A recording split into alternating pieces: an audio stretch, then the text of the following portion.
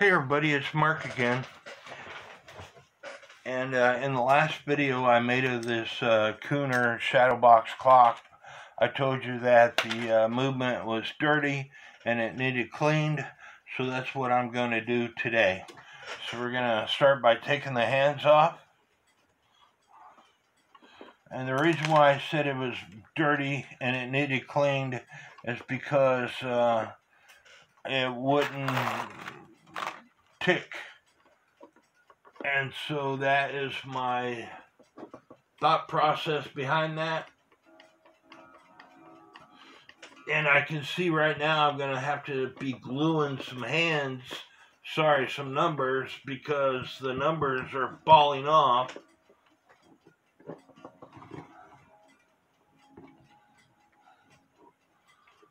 And this movement has the this clock has the East-Meckenbecker movement in it. And this hand should come right off, which it does. But I've already got 1, 2, 3, 4 numbers that I'm going to have to glue back on. So,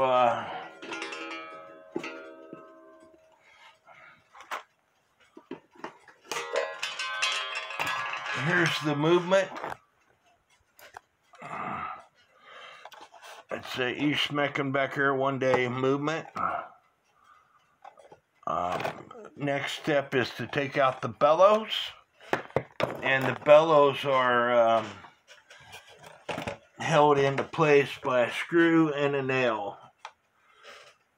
This first bellow I'm taking out is the high note lift bellow. The high note lift bellow is a bellow that plays first. That way you get a coo coo versus a coo coo.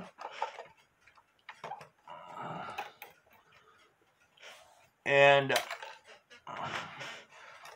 as always, I take and put a rubber band around at least one of these wires.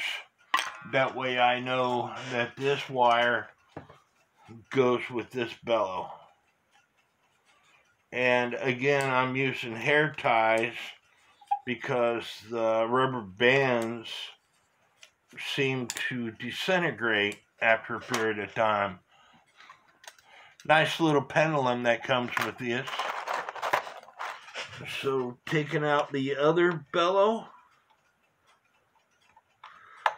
Now this Shadow box cuckoo clock does not have a door for the bird on it. It wasn't designed with one, so I don't have to disconnect the cuckoo from the door.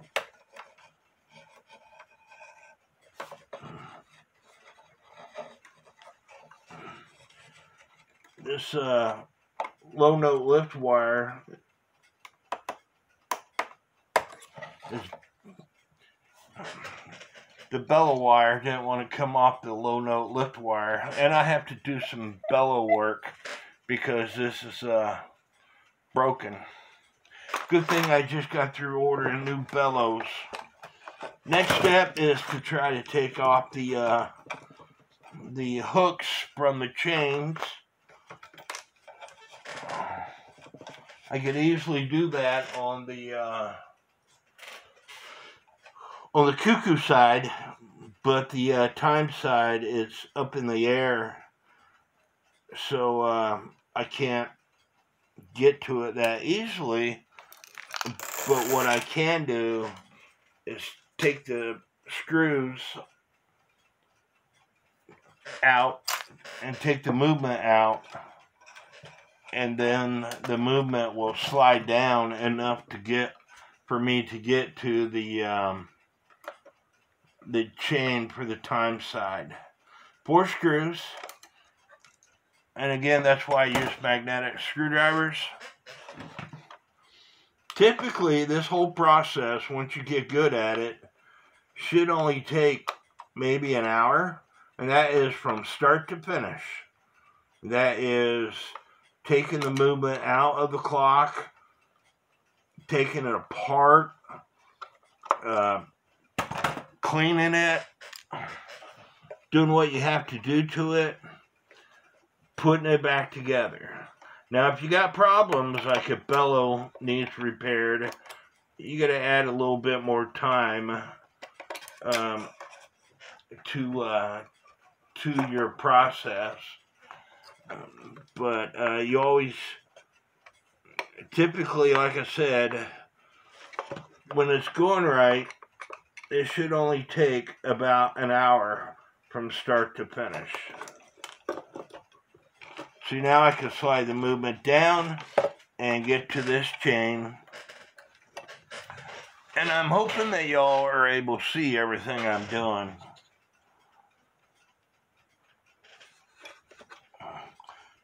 Holding the hook, twisting the link, the very first link, and getting it off. Now you'll be able to pull this chain out of the movement as long as it's not in a bind, which this one is.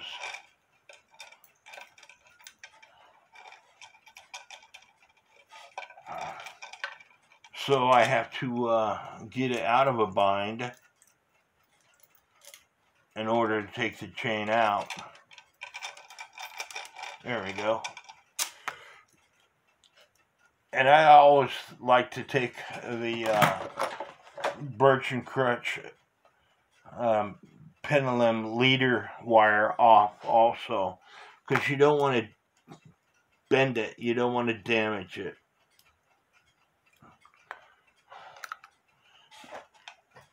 Set the case itself to the side after I get my last screw and put it in my parts box. Like I said, this thing was made in 1986, and see how filthy it is? It's got dust all over the place. Now I want to take the bird off, and it's also dirty, and it's plastic. And hopefully I won't break it.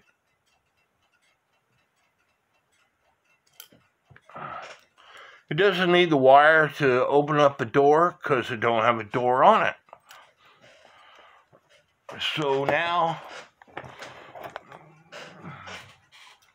I'm going to take the movement apart and get my plastic pipe here. This plastic pipe is, let me get a tape measure so I can tell you the size of this pipe. I find it very handy. It's a coupling pipe where the outside diameter on one end is 4 1/8 of an inch, and the outside diameter on the other end is 3.5 inch. So inside diameter is 3 3/8 on one side and 2 3/4 on the other side. So it works very good where you can change each side to get it to work in. Next step is to take these little E-clips off to take the rack off. But before I do all that, I need to do a function test. And I've been doing too many function tests because my thumb, I don't know if you can see that, it's got a cut on it from me doing function tests on clocks. So let me use my finger. Like I said, I put a lot of pressure on it. Even though it's dirty, bird comes out, bird goes back in. One more time. Bird comes out, bird goes back in, it stops cuckooing. So the function test work great. I need to be able to get to the E-clip on the minute wheel with minute pinion, so I'm turning the snail around so the notch in the snail allows me to get to this E-clip on the minute wheel with minute pinion. And it has a really small E-clip on both the rack and the minute wheel with minute pinion. That comes off. The wire for the rack stop lever comes off.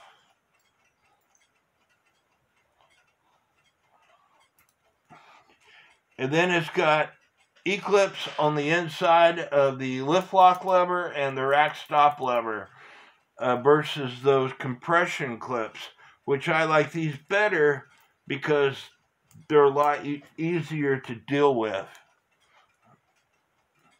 Except for this thing, it's got a lot of dust in it.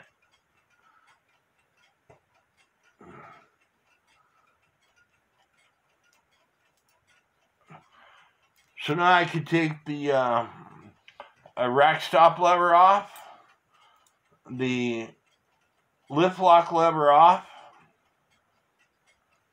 The next thing I want to do is take the 8-point star wheel off. This one allows it to come off. It's not compressed on. It's got a screw that allows you to take it off. And it allows you to take the movement apart and put it back together easily. Next step I want to do is take these 4 nuts off.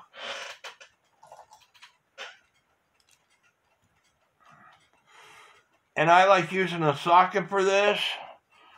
That way I don't damage the nuts. When I can, I use the socket. Putting a pair of pliers on it, you could damage the nuts.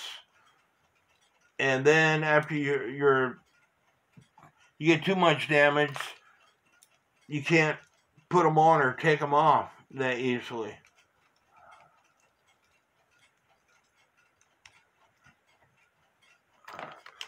And then pull it apart.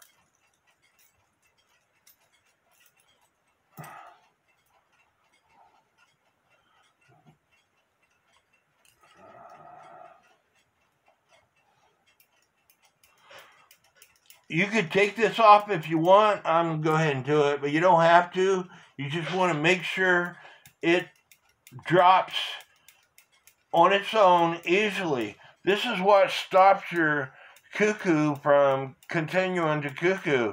And if it gets stuck up in the air, it's not going to drop and your clock is going to continue to cuckoo. And the only time I typically take them off is if it doesn't fall freely on its own. But because this thing's so dusty, I'm taking the thing off and cleaning it up. It's got a bunch of oil on it. Whoever oiled this thing last used way too much oil. It only takes a minute drop of oil to clean these, to oil these clocks. And I typically don't take the gathering cam with gathering pen off, and I've got videos explaining why. So now I'm going to take a toothbrush to this and clean up all the hair, take toothpicks and clean up all the holes. And so when I'm done with that, I'm going to put it in my parts cleaner. And I'm also going to check the great wheels to make sure that the rack ratcheting system is working properly on both great wheels. This is the time side great wheel, and I want to make sure that this plastic gear is not cracked. Sometimes they get cracked, and I have successfully repaired them with super glue and baking soda. As long as you do it properly, the baking soda stays in this area and it doesn't affect it whatsoever. So let me get back to you after I get this thing out of my cleaner. I got my cleaner set for 35 degrees Celsius, and I'm going to put it in for 15 minutes. And I have a video on homemade cleaning solution, so stand by. While the movement is being cleaned, it's a good time to go ahead and clean up the case. For this project, I'm just going to use Old English oil.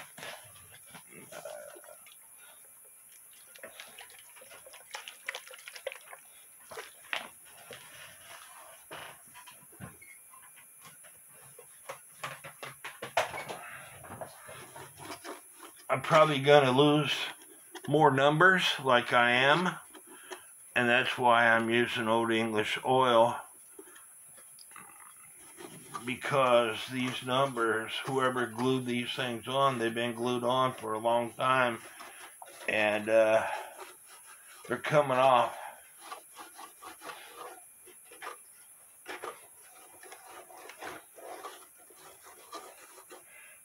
The Old English oil runs around in the hard to reach spots, and I also have this brush right here that helps me reach the hard to reach spots. You can use a toothbrush, a little painter's brush, whatever you want to use, which helps you out. I do what I want, you do what you want. I'm just showing you what I do. I've been using Old English oil ever since I started collecting clocks and antiques. Never had an issue with it. It's readily available in most stores.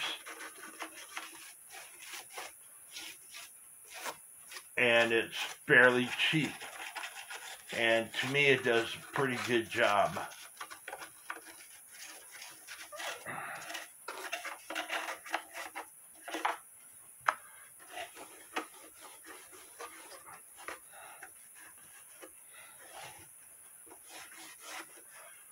I like going all over the case to include the inside of the movement, especially when there's a lot of dust, because that dust will get into, inside of the case, because that dust will get in your movement and cause a buildup of the fresh oil that you put in, will cause it to stop. And all your hard work is wasted by a little bit of dust. So,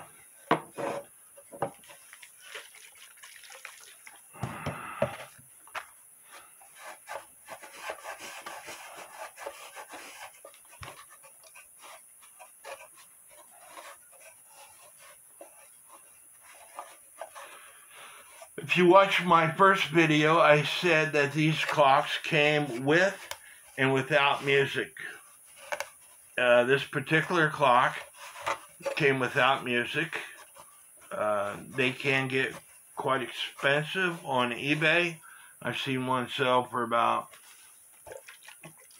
$400 to include shipping, and it did not have music.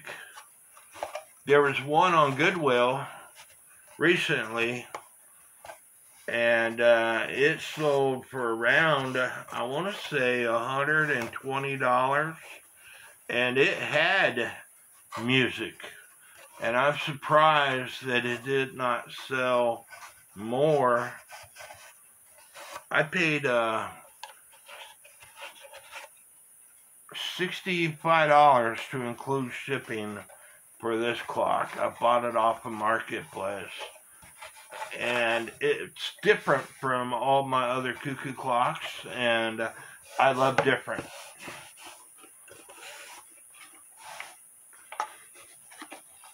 So I'm going to give this time to dry, and then I'm going to glue these numbers back on.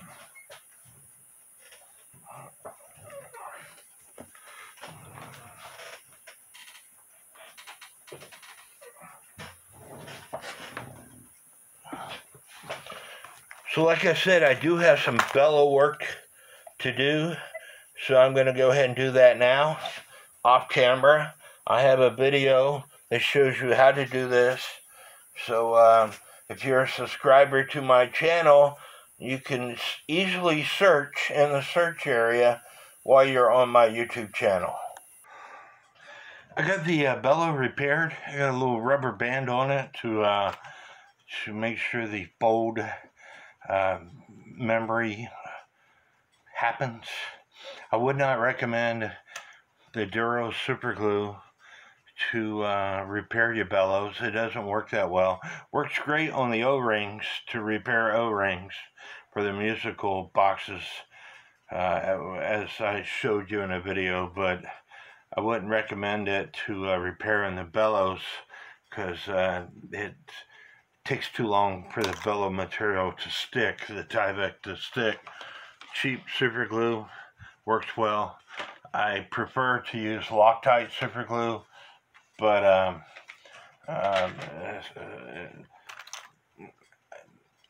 I gotta go to Walmart to get Loctite super glue,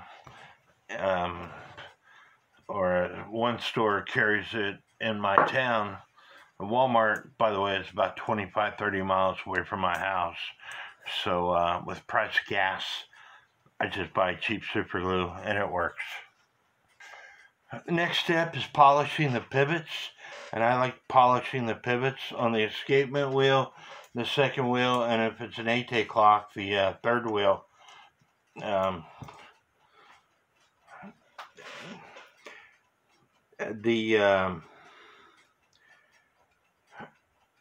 You could get away with this for maybe 50 clocks.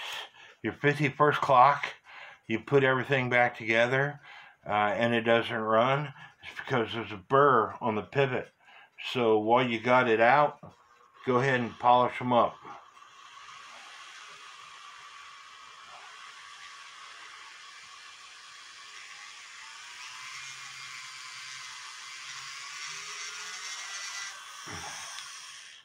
You're not taking any material away by doing this. I got an Arkansas whetstone basically here. It's not taking the material away, it's just polishing the pivots themselves. I don't have a lathe for this job, so I use my Dremel when I can, and if I can't use my Dremel, I have a DeWalt that I use.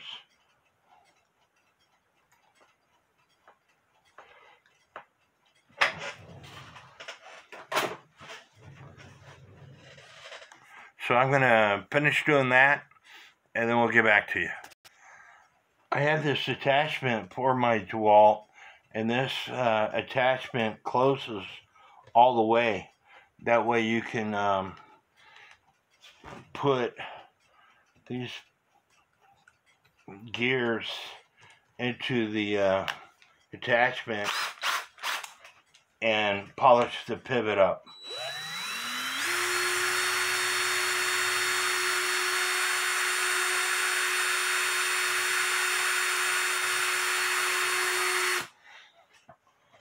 So I'm going to finish doing that.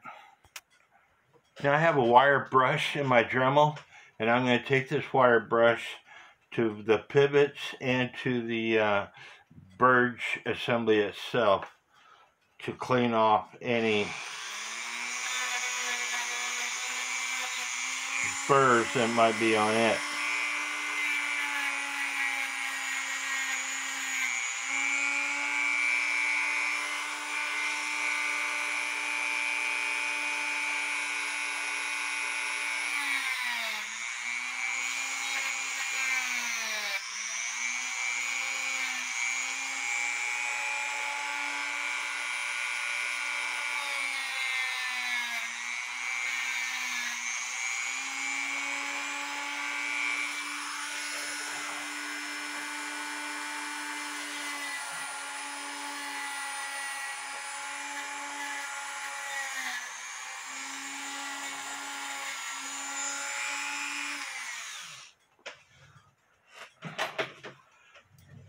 Now you could take a stone and put it in your Dremel to clean the birch and crutch assembly up if you want, but I choose to do a wire brush unless it's extremely rusty.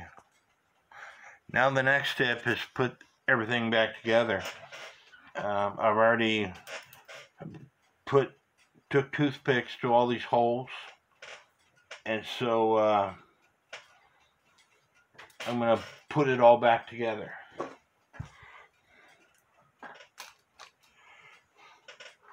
I like starting with the time side great wheel. This plastic wheel goes against this plastic wheel, and the minute wheel, minute arbor. Then the second wheel, and then the escapement wheel.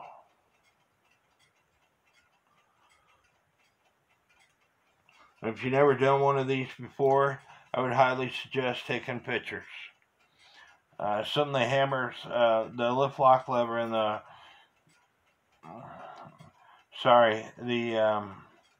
high note and low note levers came out during the cleaning process. I don't normally take these out. Some people do. I don't. What you do is totally up to you. If you disconnect this brass wire, the brass wire is going to break on you, and so that's why I don't normally take it apart.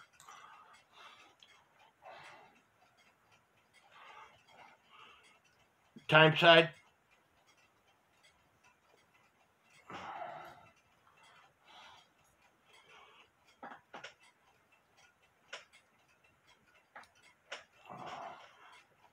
Before I do all that, I have to put that one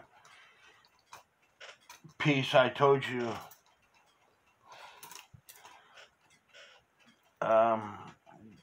your clock will not stop cuckooing if now I gotta find it.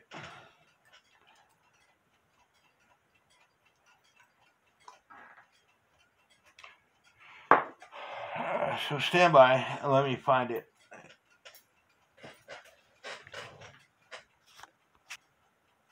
This piece right here, and don't make me look up what it's called.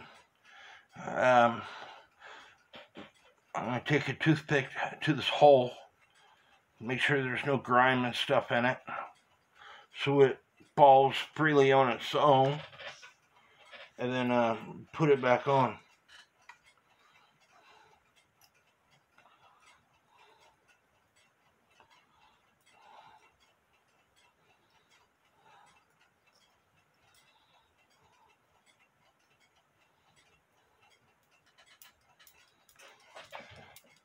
See, it falls freely on its own, but I gotta put the E-clip on it.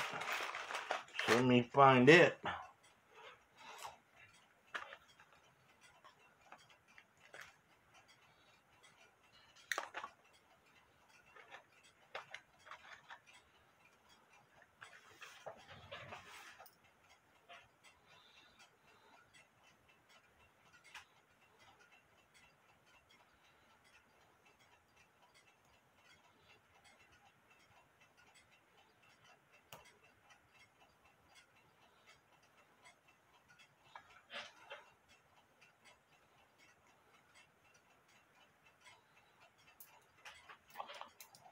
Still falls freely on its own. So now I can put the rest of these parts together.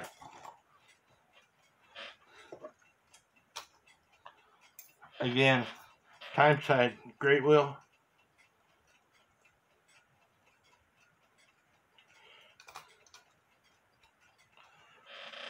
Second wheel.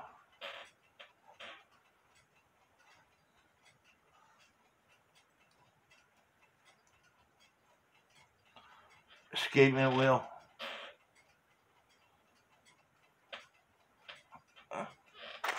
And I see a piece of dried up oil in the teeth the pinions on the escapement wheel. So I want to clean that out. Remember I told you before, a ultrasonic cleaner cannot get the hard to reach spots. So you want to be making sure, and I didn't catch it the first time, that you are looking at the hard to reach spots.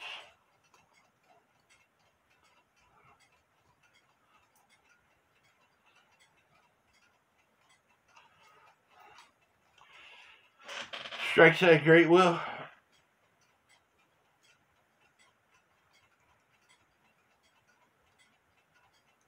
The warning wheel, the minute, again, dried up oil in the gears.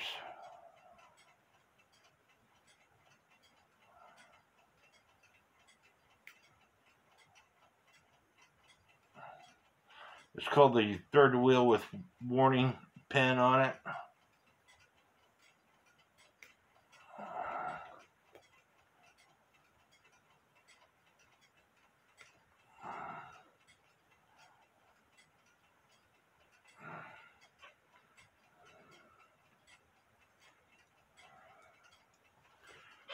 Then they fly.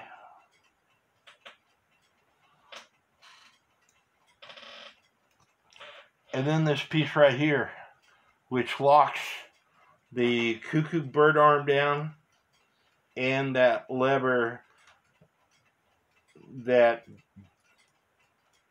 stops the cuckoo from cuckooing. You have to put this piece on. This arm right here goes underneath the third wheel with warning pen. You cannot put it the other way. It goes underneath. And you want to hold the bird arm down so this pen catches the tab on the bird arm. That way it locks it in place. It's a lot easier to do it that way than to fix it later. Then the birds with crutch assembly. Then the rear plate, putting the foot of the birch and crutch assembly into its hole and then sliding it on. The object here is to get your 4 nuts started.